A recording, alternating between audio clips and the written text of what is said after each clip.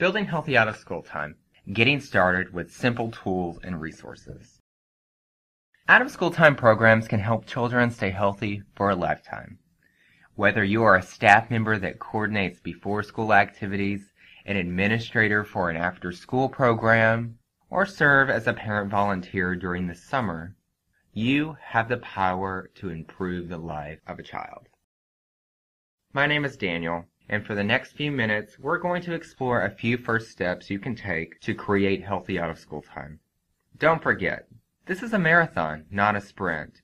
It's important to set a strong foundation that will ensure your efforts will be long-lasting.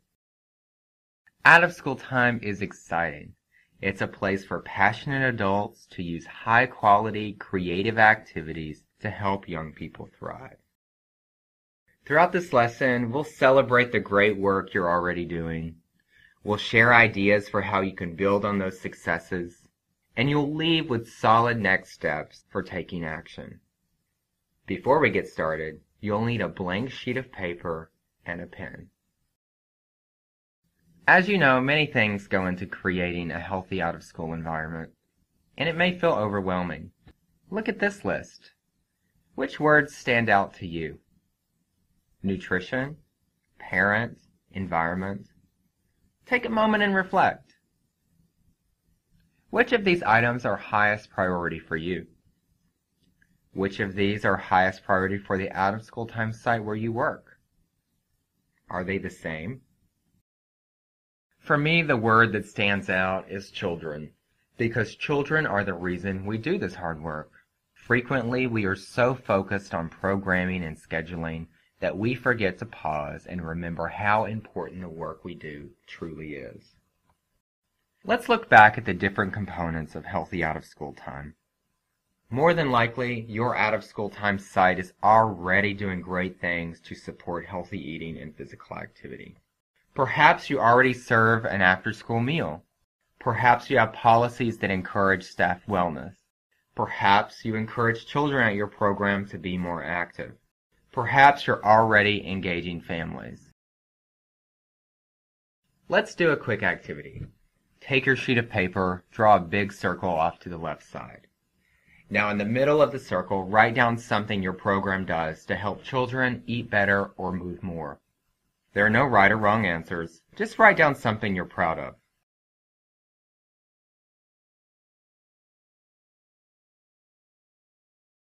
Great job! The goal of this lesson is to help you build on that success.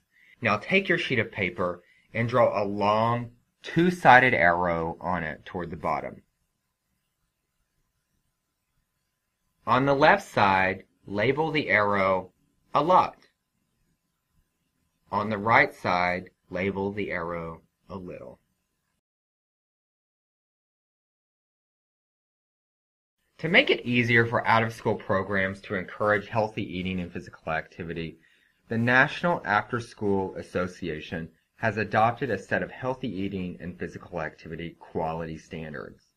You may have heard of these standards. They're also called the HEPA standards.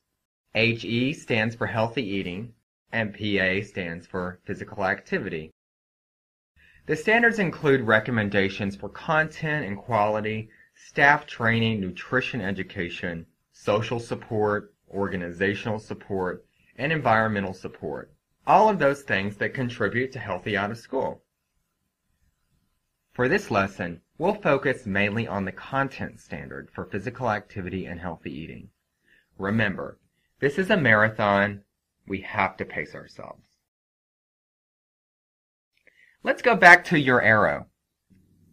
Make an X on the arrow depending on how much you already know about the National After School Association standards for healthy eating and physical activity. Don't worry if you mark a little. This lesson will get you started on this journey. Now look back at the circle you drew and the success you identified. No matter what you wrote in your circle, the National After School Association standards for healthy eating and physical activity can help you build on that success and create more momentum. If you're ready, let's take a look at a couple of the standards. Here's a question. How many minutes of daily physical activity does the U.S. Department of Health and Human Services recommend for adults and children? At least 30 minutes? No more than 2 hours? Or 60 minutes? If you answered 60 minutes, you're right. And the first physical activity standard encourages out-of-school programs to support this recommendation. Whether that happens through short bursts of physical activity distributed over the entire program period, or a big chunk of time, the important thing is that out-of-school time becomes active time. So why is physical activity so important? Read the sentence on the screen and fill in the blanks.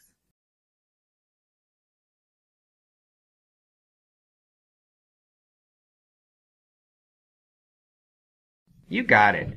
Regular physical activity has been proven to provide many positive outcomes for children, in addition to improved fitness, including higher test scores, increased concentration, reduced anxiety, improved self-esteem, and better behavior. This is great information to share with coworkers, parents, and community members to build support for increased physical activity. If your program traditionally focuses on homework and academic enrichment, how might adding opportunities for physical activity support what you're already doing? Let's think about how you might include more physical activity. The Alliance for a Healthier Generation has created an easy-to-use resource. We call them roadmaps, to share recommended resources, initial action steps, and even ideas for engaging youth leaders. You can find this in the out-of-school time section of our webpage. Now that we have talked about the first physical activity standard, let's look at the first healthy eating standard. When we talk about healthy eating, I encourage you to think about all of the places where food might be. Perhaps snacks, meals, vending, on-site stores, or markets come to mind. But don't forget about fundraisers, rewards, and celebrations. But what does healthy even mean? Nutrition advice is everywhere. So how do we decipher the correct information from misinformation? Even more, how do we use that information to create healthy out-of-school time? The Alliance for a Healthier Generation evidence-based guidelines and the U.S. Department of Agriculture guidelines are two supports. This standard encourages out-of-school time sites to follow these guidelines and be intentional that all foods provided are as healthy as possible.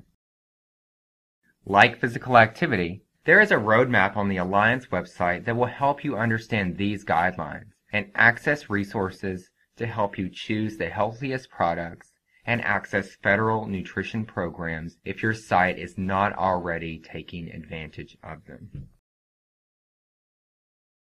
Congratulations, our lesson is almost over.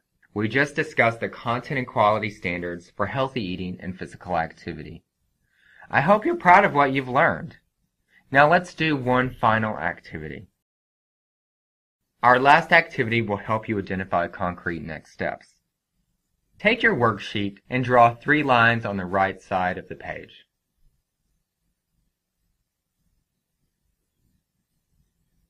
I encourage you now to write down 3 very specific and realistic next steps.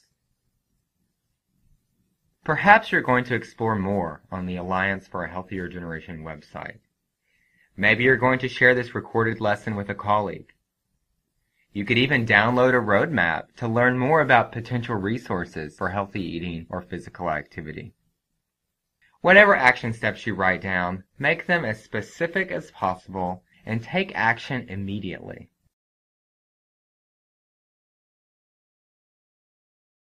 Thank you again, and remember, this work is about continuous improvement, celebrating success, and building on what you're already doing.